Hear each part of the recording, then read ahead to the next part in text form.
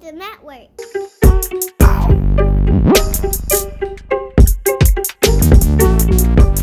Our next topic is something we always tend to talk about is what's going on at Spotify. Every month we have a little a little chat about them. Back in January we were discussing Marquee, which we're going to come on to very shortly. But what I want to do first is that there's been a lot of reports floating around over the past month that Spotify is working on adding music videos into its app. There's been reports that in the code now, in the app code, there is like an extra like button and feature where video would go. You could swipe across from music and from podcasts and there'd be video.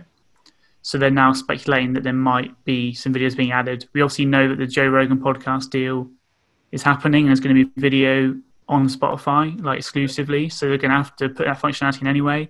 So are they going to push the wheel and include more videos? And that's what it looks like, because they've already started doing it for adverts in the US, UK, and Canada. You can now run video ads on the platform, and they've been doing very well. 50% of advertisers use the tool. It was only 11% in March. Wait, so what videos are they showing already? Just, like the adverts, the audio ads you can get on the platform, on Ad Studio.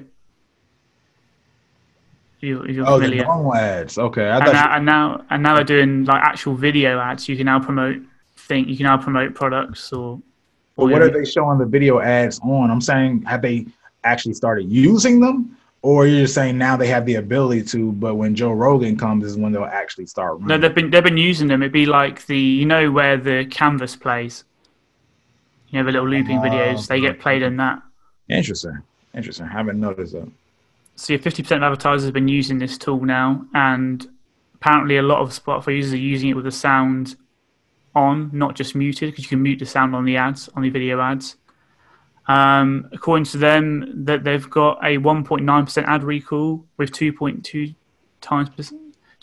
times increase in brand awareness according to company stats. So the advertisers seem to love it. It's much improvement on the audio aspect. So with the fact they're doing these video ads now, it does seem natural progression that we're going to get more video content on the platform, for more podcasts and for music videos. And it's just another case of we never quite know which direction Spotify's heading in. 1 minute it wants to be, all in on audio, the Netflix of audio. But now here we are again, tapping back into video. They tried to do it in the past, like 4 or 5 years ago. They bought a lot of startups that were in that space. And also you did an op-ed recently discussing the future of Spotify and what it needs to do to try and survive with the threats of TikTok and Rezo. But video wasn't really sort of like on our radar again. No, it wasn't. But I'm not surprised because video only makes sense when it comes to the leverage that they're trying to build in the podcasting space, because a lot of people watch podcasts.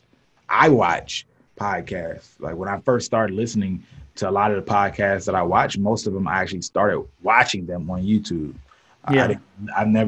I still haven't listened to a Joe Rogan podcast. I've watched many of them on YouTube, and then sometimes like listen while I walk around and use it like a podcast. Joe Budden podcast, same thing. I watch a lot of long form content / listen, like do both.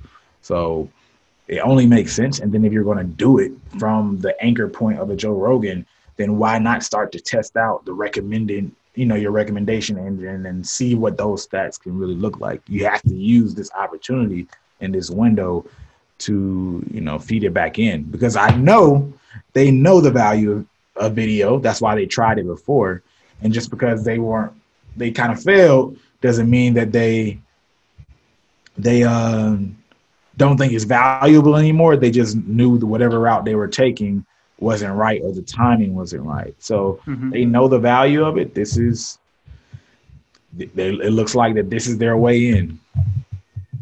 Yeah, I think the podcast route has to be the way in, because music videos, obviously, they're not anything new. Other platforms offer that. But if you can now get exclusive podcasts that have the videos for you to watch, you're actually going to get people more engaged with staying on the app rather than locking their screen. Exactly, because music videos, which is what they were focused on, that wasn't really all that interesting anyway. The music videos don't have the appeal they used to. No, exactly. I don't even know. Yeah, how many? There's so many songs that I listen to, and there's so few music videos I've seen this year. So that's a part of it, and they probably moving off of that traditional concept, but probably discovering what I just said, that they don't have the appeal that they used to, and they make sense for a platform like YouTube where everything is video and then music video just happens to be a part of it, but a main behavioral driver like a show is a completely different thing. Also, you mentioned those ads. I'm not really impressed with the stats, although they are good. They're early, right? And yeah, very, very early, yeah. so a huge part of that is just the fact that people aren't used to it, right? Just like any other platform. Oh, I'm not used to ads on my email, and now I'm used to ads on my email. And now it's harder to get people to open their email. Oh, I'm not used to this Facebook ad thing. What's going on? And Facebook ads are extremely cheap. Then they drive up Google ads. It happens. That's just the cycle. So that's a huge part of it. You're going to have that when you have a newer platform or a newer way of advertising on a platform, and you have limited advertisers, whether that's due to selection or due to natural selection through financial limitation. Right, there, either way it goes, it's a small sample size. Hopefully, they continue to make it comprehensive, but I think it'll still follow that natural curve. But they are more natural to do ads around podcasting as well too. So I think Spotify is in a strong position. They're really wiggling their way out of their music mishaps. Let's put it that way.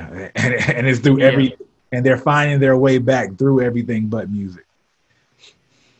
I would like to see them focus less on music videos and more on little artist interviews and documentaries exclusive to the platform. Because obviously Spotify's got an insane amount of access to these artists. So you can have them the film vertically, interview clips and weave them in with playlists of artists. So you're playing their songs, then one of their interviews or a documentary will come on.